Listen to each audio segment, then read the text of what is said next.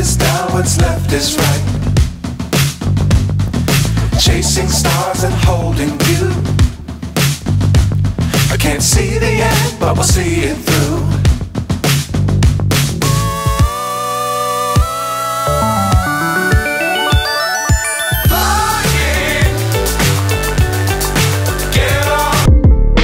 ಚಾರು ನಿವೇದಿತಾ ಅವರು ಇವತ್ತು ನಮ್ಮೊಂದಿಗಿದ್ದಾರೆ. ಅವರ ಮಾತುಗಳಿಗೆ ಇದೀಗ ವೇದಿಕೆಯನ್ನು ನಾನು ಮಾಡಿಕೊಡ್ತಾ ಇದ್ದೇನೆ. Over to you sir.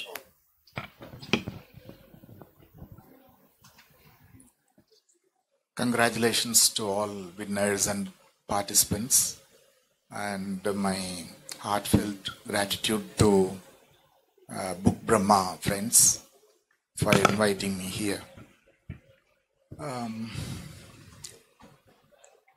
I want to tell two things today. One is about translation. Translation, what I mean is interlingual, that is interstate, that is Tamil to Kannadam, Kannadam to Malayalam. We have a lot of translations from the West. You name any author from the West, we have it. We have the translation. Even the unknown writer. There is a writer, Tahir Ben Jelloun. He lives in Paris. He is an Algerian. Even his novels have been translated into Tamil. Tahir Ben Jelloun. We have all the translations. But it's not happening between the regional languages. We don't know about any Marathi writer. Of course, Kannada writers we have, but very few. There is a cross-cultural exchange happening between Kerala and Tamil Nadu. That's fine.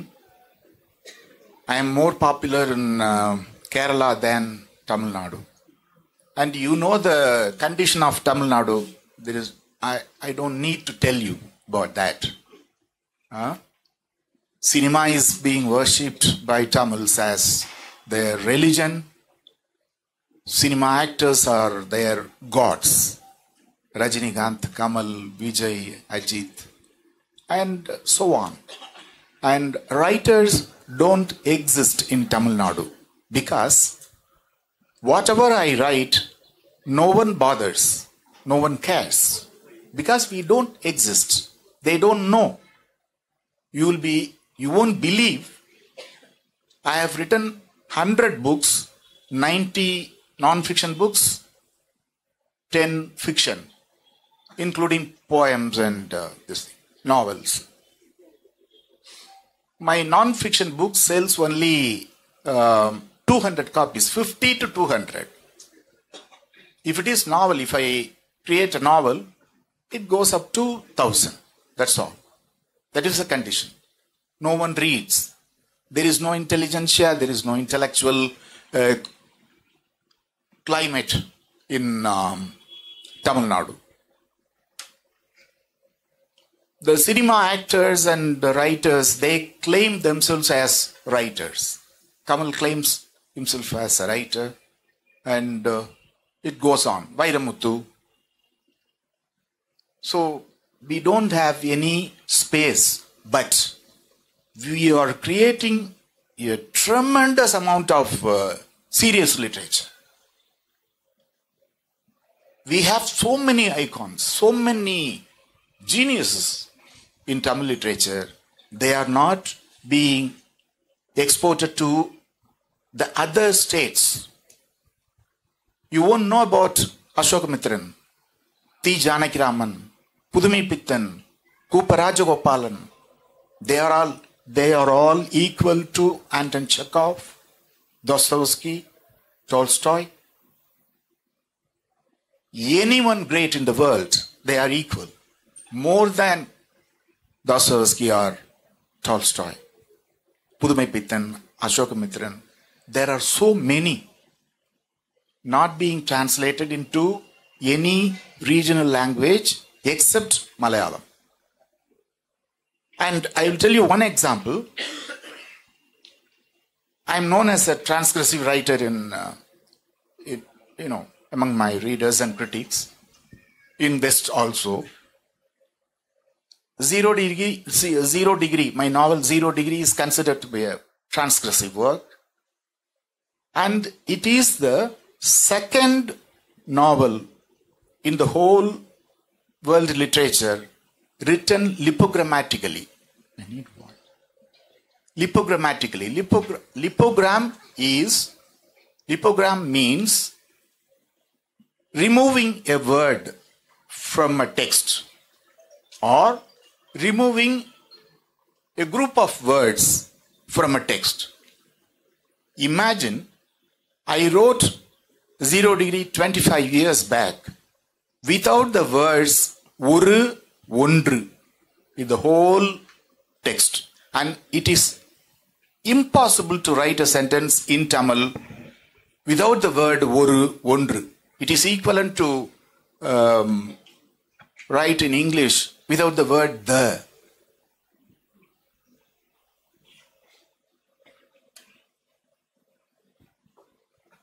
The sad thing about this novel is it was translated into Malayalam without this lipogram. And it was translated into English. It is so popular in US and Europe, included into their academical syllabus and all, but it was translated without lipogram. I don't find a translator, and no one knows about this novel in India. This is the second novel in the whole canon of world literature. First novel is, when I was writing this novel, I didn't know, I was not aware of the other one. It is called La Disparation in French, written by Georges Perec. He removed the one syllable in the whole novel, La Disparation. And it is impossible to write a single sentence without the syllable in French. It was immediately translated into English. Name is void, without the word the. It is happening. So these are the two novels in the whole world literature canon written lipogrammatically, and there is no translation. No Hindi translation, no Kannada translation, no nothing happening. So what I suggest is we have to do the regional language translations. We have to do. And stop the translation of Western literature. We are going, they behave as imperialists still in the literary world. We are importing, go on importing.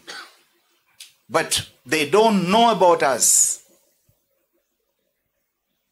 If I go to Europe or any place, when I look at a library, they have only Arundhati Roy and other mediocre Indian English writers. All the Indian English writers are mediocres, except one guy, Amit Chaudhary.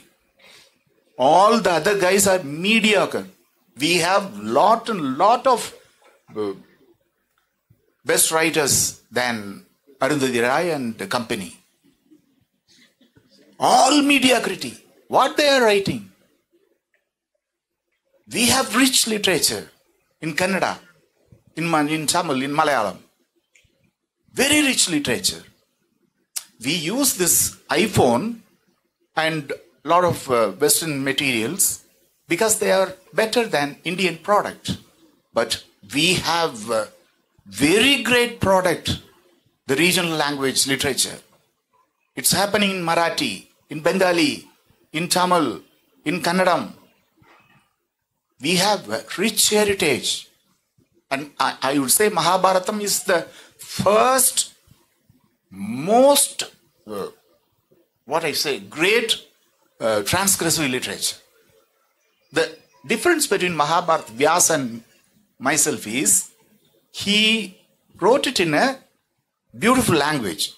The language is not transgressive in Mahabharata. But in my case, the language itself is transgressive. That's why I am being hated by Tamils. This is the first or second meeting function, I go without bodyguards. Huh? When I went to Sri Lanka last month, there was death threat.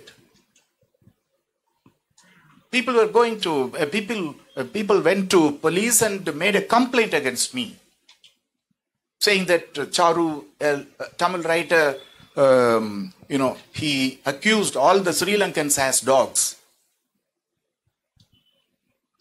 So this kind of thing, this is the first time I'm safe. Huh? I'm happy. Otherwise, the other point. Okay, I think I have taken 10 minutes, more than 10 minutes. So we have to create a climate that you know me better and I should know you. Kannada, we are neighbors. Bengaluru is my, second hometown, but we don't know each other, isn't it? So we have to start a new beginning. Thank you and congratulations. Yeah, you. One more point I wanted to tell to the young writers that you may disagree with me totally, but it's my honest opinion that realism is exhausted. If you have doubt, you please read this story called Beach, translated from French. The author is Alan Rob Grier, written in the 60s. 3 children were walking on a seashore. That is the story. There is nothing happened in the story. Nothing happens. He created what can I say? A universe full of words. Nothing happens in the story, but it's 4 pages. There are 2 translations available on the internet. The story is Beach. What Antonin Artaud says about realism is, it's like peep show. You are peeping into others' lives, their tears. If I tell you a tear-jerking story, you are disturbed. No, stop the realism. Someone an young writer in a morning session, he told the